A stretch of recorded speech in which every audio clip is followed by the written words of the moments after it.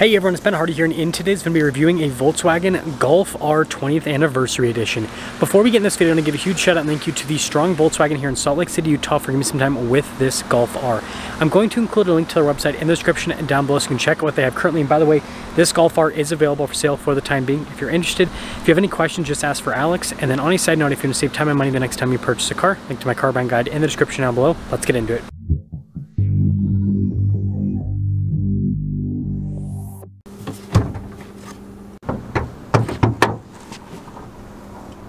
Under the hood, we have a turbocharged 2-liter 4-cylinder that goes through a 6-speed manual transmission. You can also get a dual clutch, but like I said, this one has the manual. Fuel economy is 20 around town and then 28 on the highway, with power outputs being 315 horsepower and then 280 pound-feet of torque. If you get the dual clutch, the torque is 295 pound-feet.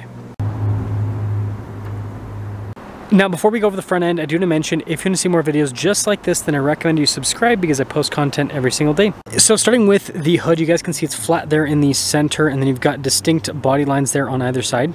And then popping down below, I've always been a fan of the Golf's headlight design, and notice this has the cool light bar that goes across, and you also have some blue accenting as part of the 20th anniversary package, and you got the blue R there off to the side as well. And then also everything's blacked out here at the bottom. And putting it all together, I really am a big fan of the new Golf R's styling. Again, it's subtle like always, but it looks good too. Tire and wheel setup is 235/35/19 in the front and over in the rear. And you can see with the wheels, they're completely blacked out. And then you've got the blue brake caliper, which is another cool part of it. We've got the R logo here on the side, then you guys can see blue with the mirror cap, another part of the 20th anniversary package. And then I like this here on the side, that looks cool. And then here is the side profile on the Golf R. Again, the design is so sleek, I love it. So here's a quick look at our key fob. We have our unlock and lock function, the opening for the trunk as well as the Volkswagen logo there on the back. Opening the trunk with the Golf R is so cool. So you've got the logo here that you flip, and that's how you open up the hatch area. Now you guys can see we've got quite a bit of storage space. That's one of the cool things about hot hatches like the Golf R. We also have a cargo cover built in from the factory. Pretty sharp looking taillights. Of course, we got an R badge here on the back. Parking sensors at the bottom, and then look how aggressive the exhaust tips are. So wrapping things up, let me know your thoughts here on the new Golf R. Now popping into the rear, it's soft touch here at the bottom portion of the door panel, and I like the look of the window control. I know, random. Also the handle looks cool too. Now here are the seats. You guys can see blue on the side, and then you've got the carbon fiber print there on the outside of the seat. Now, although this is a small car, legroom back here is actually pretty good. Got a little storage pocket, some vents here in the back, heated seats. Really comfortable seats, by the way, here in the back. And then last but not least, headroom's good. 20. Now taking a look at the front door panel, soft touch here at the very top. Then it's gonna be hard to see because of the lighting, but you got some carbon fiber trim down below and then some more padding. All of our window controls right here with our mirror adjustments. And then you guys can see the mirrors as well. Now I love the front seats in the Golf R. You can see the R logo here, again, carbon fiber print on the sides, perforated all down the center portion. They are power adjustable. You also got memory seat function. And then you can see our 3-pedal layout because this one's a manual. Light controls off to the side, and then look at that carbon fiber print.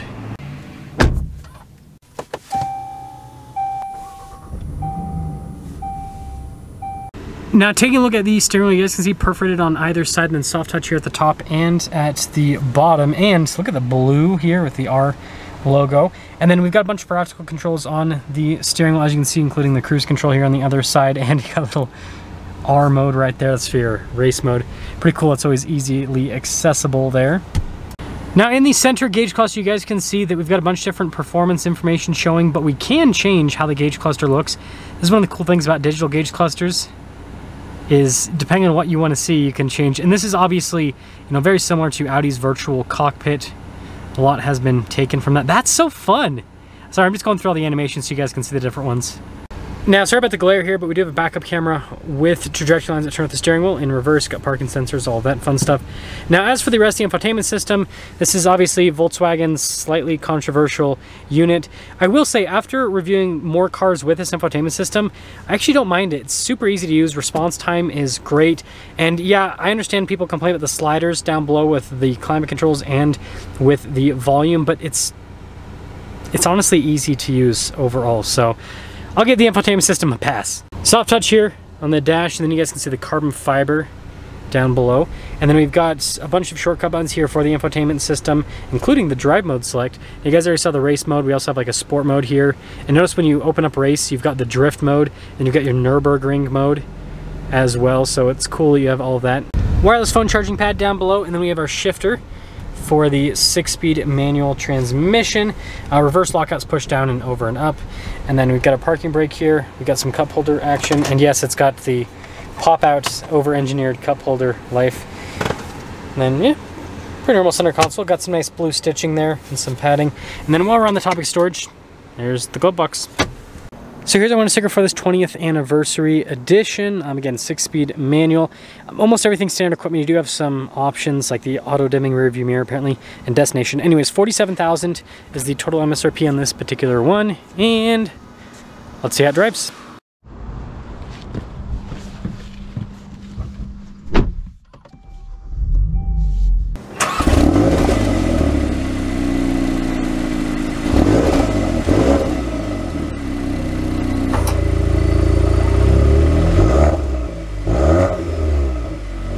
Well, let's talk about visibility before you set off. Here's your visibility of the hood, and hopefully you can now see the heads-up display. Both of the mirrors. Throw the rest to the rear. Well, as I was saying, manual Golf R away. This will be exciting. 20th anniversary. I've had a lot of people tell me that this is the one that they purchased in terms of the Golf R's, just because of the cool looks. It's always so hard to get out of this driveway. There we go. There's a lip there, so if you don't go at just the right angle, this, you know, it'd be hard to scrape because it's not super low to the ground, but it's still possible. But anyways, they told me they bought this one because a lot of people like the blue accenting, then also the idea of owning a special edition car is pretty exciting. Now, I will say, I actually really like the clutch in the Golf R. And you know, the shifter itself, I think that's the part of this car that kind of feels weird with the manual. I have had a chance to drive the DSG, and the DSG in this car is fantastic. It is such a good transmission. And the manual in this is not bad, but it's kind of, it's not super communicative with the shifter. Again, it's not bad, but I don't know, it just, I think a big part is the weight. Like, they did a good job with the feel into the gates, but the shifter head is so light, it needs to have more weight to it so you feel like you're doing something more substantial when you're changing the gears. But obviously, I guess you could change the shifter head yourself. Now, in terms of drive modes, the one that I always like to be in is the Nürburgring mode, because that is the mode that makes it so everything's basically on the sports side of things, but then the suspension's set to soft because the Nürburgring is a very bumpy racetrack. Now, some other stuff, seat comfort's really good. I do like the perforated texture of the seats, and the carbon fiber print on the sides actually, it's kind of a cool touch, if I do say so myself. I will say the suspension in this is very comfortable for a hot hatch.